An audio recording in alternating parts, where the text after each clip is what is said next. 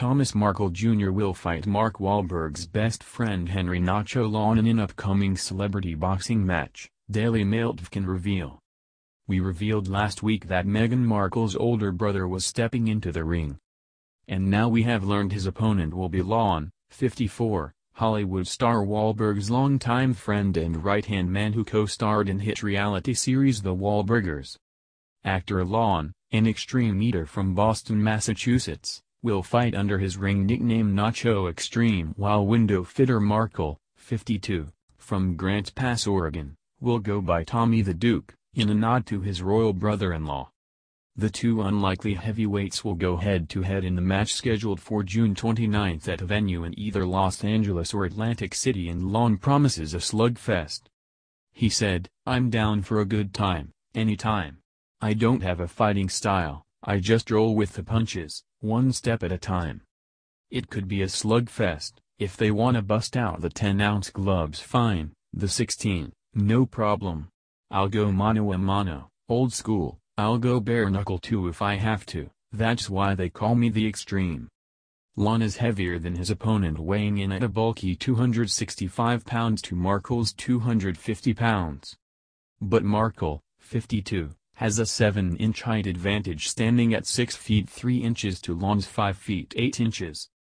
Laun, however, is a veteran of the celebrity boxing ring, having beaten former NFL star Lee Woodall in a bout in 2015.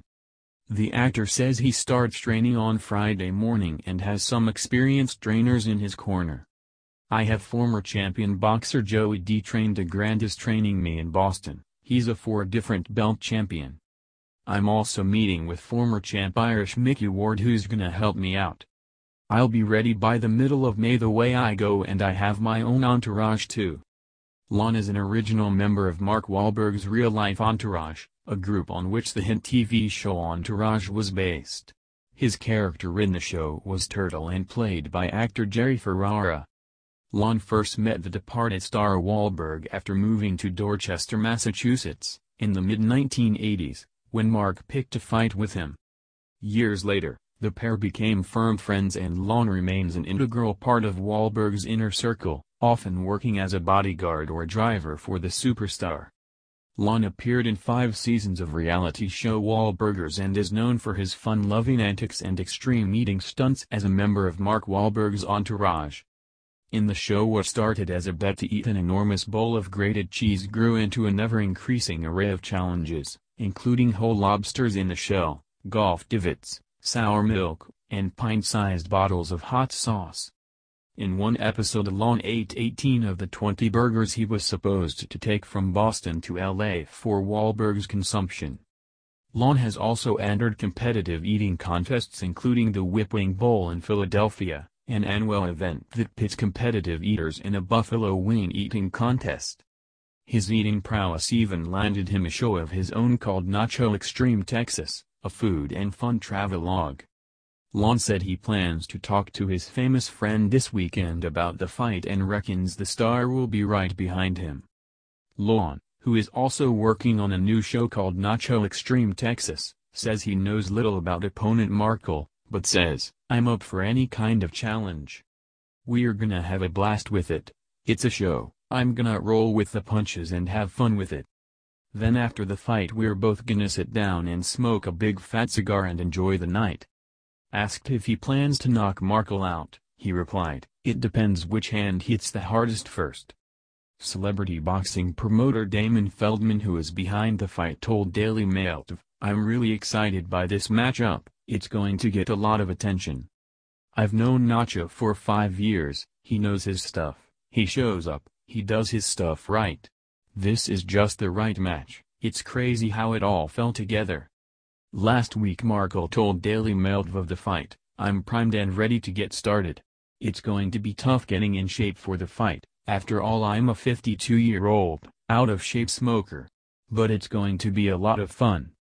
I used to do martial arts but I don't have any boxing experience, I think I can handle it though, I know the basics. I'm pretty excited about it." Celebrity boxing is a competition where 2 celebrities or people in the media are pitted against each other in the ring to raise money for charity. The fights are 3 2-minute rounds and come under celebrity boxing rules.